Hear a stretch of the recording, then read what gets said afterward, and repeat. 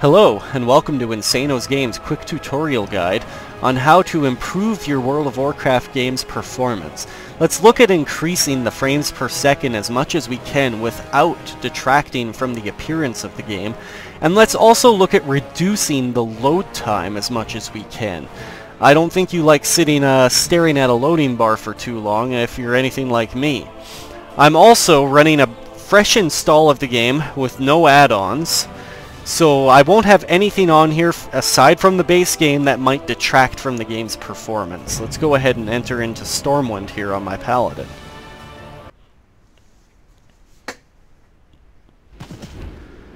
Alright, now I'll pop up the frames per second, which are hovering in the 67 range, it appears. I'll quickly show you, I'm running everything on the highest they can go. Highest anti-aliasing, graphics quality maxed, about the highest resolution, and no limits on my frames per second, etc. Just everything is at its max. Now, I'm up here on this overlook, overseeing the Mage District here, just because this is a nice static area where not much changes. So I won't see too much swing in the result if I were, say, in the Trade District with tons of players around. Now, one of the biggest effects, well, a few of the biggest effects I'll show you here, won't detract from the appearance of the game, from all the texture details and whatnot, by too much. Let's go ahead and look at reducing shadow quality. This one won't be as huge where I am currently, but in an area full of NPCs and players and whatnot, it would make a bigger difference. But let's go ahead and turn this down to good and see what happens. Now, as you can see, the frame rate is now around 70. We've gone up a few. It would be a bigger effect in a more populated area. Liquid detail can be very hefty on your graphics processor. Graphics processors suffer more when they try to render anything that moves or has reflections or anything of the sort like that comes as baseline with water or even metallic surfaces. So you don't need to be on ultra. We could put that down to fair if you absolutely don't mind your water not looking super duper pretty. So if we were to go ahead and do that, we've already jumped around 83. That's a good improvement from 67. But a large one can be the advanced lighting effects. Lighting quality will also help, but SSAO will be a much larger improvement. Let's go ahead and turn that down to good and see what happens. We have now jumped to the mid-90s from around the mid-60s. That is almost... We're looking at around a 25 to 30 frames per second increase. That alone should already make your game much more playable. Another big one is anti-aliasing. What anti-aliasing does, if you don't know, is that it removes or smooths jagged edges. That's the bulk of what anti-aliasing does. If you have, say, a round object that you're looking at with no anti-aliasing, it'll look a little bit like a saw blade almost. It'll have a lot of jagged edges. Whereas with anti-aliasing, it smooths them out and renders them better, adds a lot more pixels and whatnot, so it can be harder on your processor. You don't need to remove it entirely, but I find that CMAA can be a nice balance for you if your processor isn't quite up to snuff, your graphics processor. So let's go ahead and enable that. And it already gives us a little bit more of an improvement, about almost a little more than 10 frames per second in some cases. And the last thing for improving your frames per second that won't detract from how objects in the world look is your view distance. This could be controversial for some people who say it has to always be maxed, but if you don't mind, you could always try turning it down a little. I find that 7 is a nice sweet spot where it hits a very good increase to your frames per second and also doesn't detract from your view distance too terribly much. Let's go ahead and do that. So it hasn't detracted too much.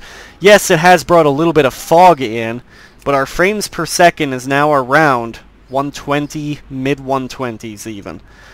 We have almost reached the point where we're ready to double our frames per second. And as you'll see, the objects in the world have not really changed in quality that much. So these have just been a few of the large improvements you can make. You could always tweak everything if you want, but the rest of what's available won't have as big an impact as the ones I've just shown you. Now, before I move on to the next section of the video, reducing your load times, I'm going to go ahead and turn everything back to its highest settings. And wait till it levels out again at around 67 or so. Okay, we're back to the way we were. I will log out, and I will move to Dalaran, Legion Dalaran, which will have a lot more people and a lot more to render. There's a lot more clutter in Dalaran. There's a lot more loading areas and whatnot. A lot more leveling zones and whatnot, I mean. So that wasn't too terrible a loading time. But let's go ahead and try that again for one more quick baseline.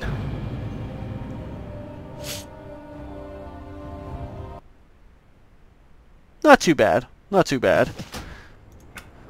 So, as I mentioned with view distance, the less your game has to render, the faster it'll be. That also applies to loading time. Turn that down to 7 again, and the less your game will have to render, the faster it will load. But as one more quick little note, let us type this in. /console space world preload non-critical space 0. Make sure that is a 0 and not a 1. You might have to note the caps in here with the first letter of preload, non, and critical. There is a WTF folder in your World of Warcraft file that will have a file in it called config.wtf. This line will be in there somewhere set to 1 as default. You can always adjust it from in there to make sure it's set permanently. But if you type it in here, it may set itself permanently. What this will do will make it so your game will load faster. How does it do that? Your game client by default will not allow you to enter into the world until everything is rendered. If you tell your game to allow you to... If you tell this to preload non-critical items, it will make you wait. But if you tell it to not make you wait to preload everything, then it'll allow you into the game world faster. So all it won't preload will be little doodads and clutter effects like chairs and flower pots, etc.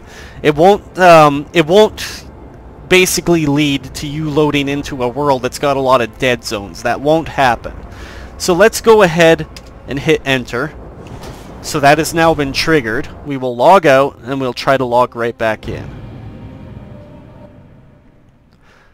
That loading time was cut in half from what I just had previously. And it does not take long for the clutter objects in the world to load in. So little things like this and whatnot, they will load in much quicker than you realize. Especially the ones that are closer to your character. It'll load things further away as you enter into the world, but it won't take long. And the view distance makes a nice difference as well.